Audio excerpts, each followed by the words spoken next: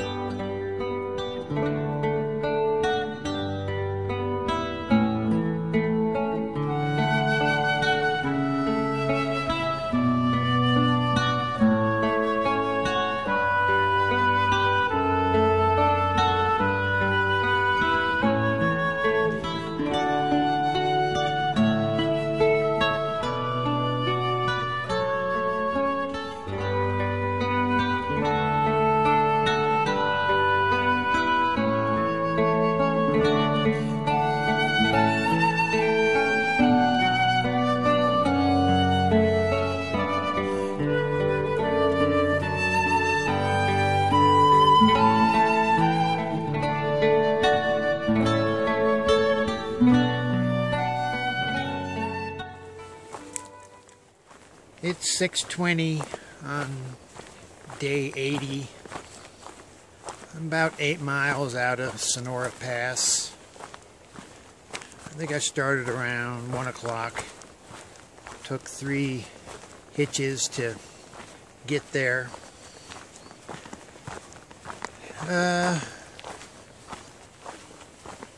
Just wandering through the woods, really. I've got it, seems like, all to myself here. I haven't seen anybody in a long time.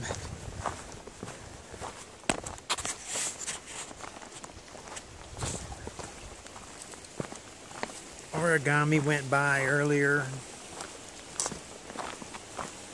Forrest went by before him. That's the only 2 folks I've seen. A couple day hikers messing around.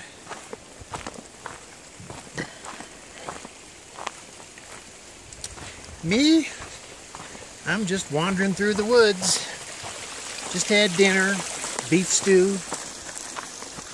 I think my gas canister ran out of gas, or almost is out. I guess I'll be cold soaking my dinners until I get to Tahoe.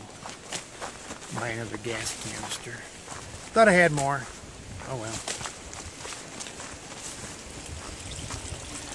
I'll go as far as I can tonight.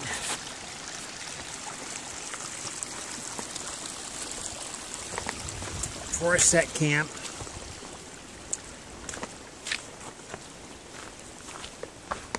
Down in this valley. Started off with like an 800-foot ascent. Now it's mainly a descent. Going downhill. If I keep going, which I might do, I'll end up going uphill here at the very end of the day. That's fine. It's pretty in here. Not cold, not hot. A little bit of a breeze. Still got mosquitoes though. Not so bad that I have to wear the net, but I have sprayed. I bought a $10 spray can of Cancer before I left town. It's 100% DEET. So I may get cancer, but I'll run off a few mosquitoes too in the process, so it'll be totally worth it.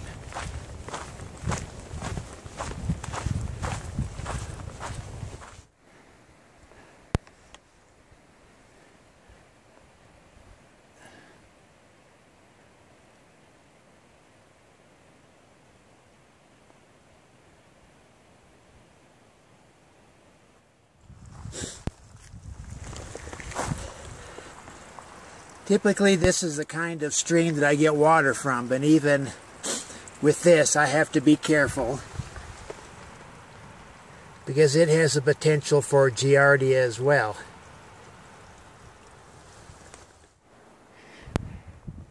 You would think that this pile of rock's been poured out here by dump trucks.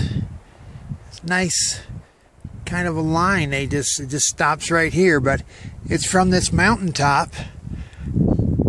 It's apparently just crumbling away. It's just a big old pile of rocks. I'd like to see that on a time exposure over years, how it sheds them. But they just come down here, and then here it just stops in a line, and then here's, you know, grass, pine cones down here.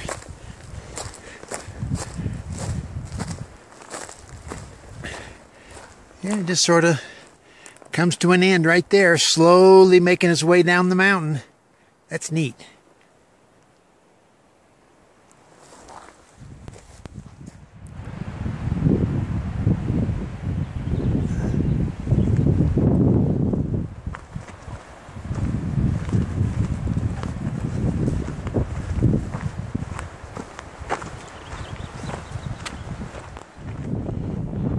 Spent the first 5 miles this morning traipsing around in the woods, and just now came across this nice mini meadow.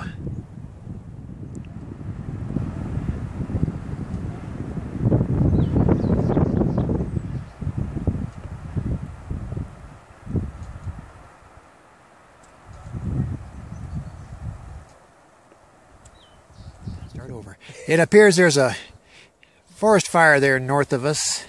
I don't know if it's going to come into play or not. We'll know more when we get up close to it.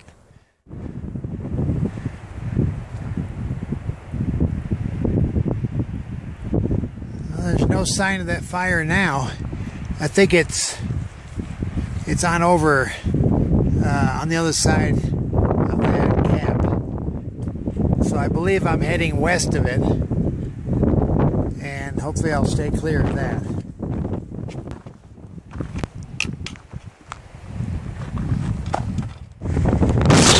If you need to conduct a wind tunnel here, this is the place.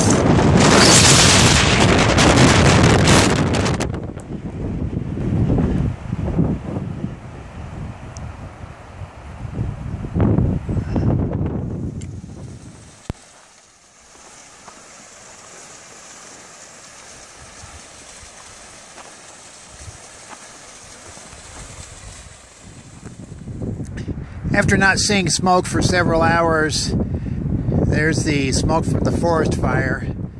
The trail took me northwestward, and I believe I'm west of the fire right now. So I've never really gotten a good look at it. It's always been on the other side of a mountain, and hopefully it'll stay that way.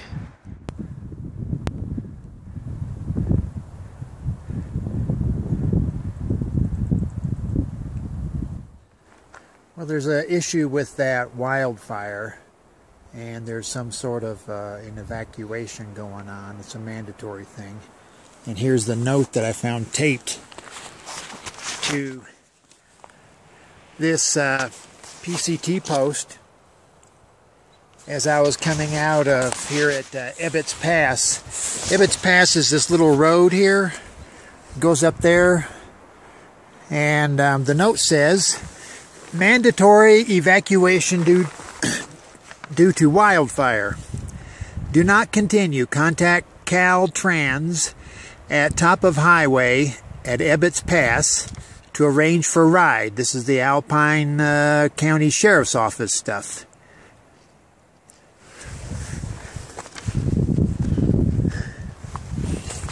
So I'll just make my way to the top of the pass. There must be some sort of emergency phone booth or something up there, because there's no phone number, and I've tried cell service. There isn't anything out here. So I'll wander on up there and call them and see what's going on. Well, I'm getting up here. Looks like the road is blocked off. by, there's folks in hard hats and vests. So we'll just see what we got. Well, I didn't evacuate. I did go up and talk to the Caltrans guy, and he was worthless. The note from the sheriff's department said there was a mandatory evacuation, and to talk to the California Transportation representative up there to arrange for a ride. And that guy said he's not arranging rides, he's not evacuating anybody, that's just not what he does, and he doesn't know why the sheriff's department put that there, and they didn't tell him nothing. So basically it's just a guy standing there with his hands in his pocket, and he's got a vest and a hard hat, so he's like a 5'6" orange cone in the road. That's about how much help I got out of that guy. So some sort of miscommunication between the sheriff's department and Caltrans. I don't know what they normally do when there's a fire, but so there's no place to evacuate to. There's just a little road there, and there's no town. There's nothing. It's about 20 miles to anything. There was another couple up there yakking away with the guy. I don't know why. Maybe they're just, rubbernecking, but they didn't offer, well, we can take you back. We're going back. So, Chewy and, was it Yellow Jacket? Or the guy, his dad, formerly Faceplant. They decided they were going to press on, and when I talked to the Caltrans guy, he said, I said, how many people have come by so far? He said about 8 to 12, and all of them but one had kept going up the trail. So I decided that since there's, if the guy would have said, oh yeah, I arrange, yeah, I'm the one you need to talk to about getting a ride to town, and this is all, evacuated and closed and yada yada, but he offered no help. I didn't know which way to go. He said one guy did evacuate, but all I saw of him was just, he walked down the road just by himself, and God knows where he is now. So that's not much of a plan. So I decided I'd press on too. The fire, once I got a good look at it, it's hard to tell exactly where it was because we're always deep in the woods or in valleys, and it was obscured behind other mountains. It looks to be it was in the 10 to 30 degree azimuth, so like north-northeast. And the PCT goes sort of northwest for a while, then north and back to the northeast and back in the vicinity. But it looks like it always stays west of the fire, the current fire. It could, move, change. The wind could do stuff. So as long as it stays where it is or moves east, I'm good to go. I haven't met anybody heading back south who's doubled back and said, nope, can't make it. So tomorrow will be interesting. Tonight, if I smell smoke, that's it. I'm out of here. I'm heading south. I'm going to pull up stakes and get out of here quick. But it's a long ways away, and everything between here and there is all green. So it's not like it's just a tinderbox just waiting to go. Everything's lush green here. So I'm not quite sure what's burning over there. Today I did 24 miles. That's the most I've ever done. Just sort of happened. No major, plenty of ups and downs, but no big ones. Just, up, down, up, down, up, down. So, and super windy. Today was crazy windy in a couple of the saddles and coming down. There was a lot of scree on the one section of the trail, and I just would hunker down every now and then because big squalls of wind would come in and not try to knock me off, but I had to pay attention. So I'm glad to have that done. I was glad to get down low and down into a valley and off the top. Anyway, so I'm in my tent, and I've eaten a ton of Oreos. I hope bears don't like Oreos.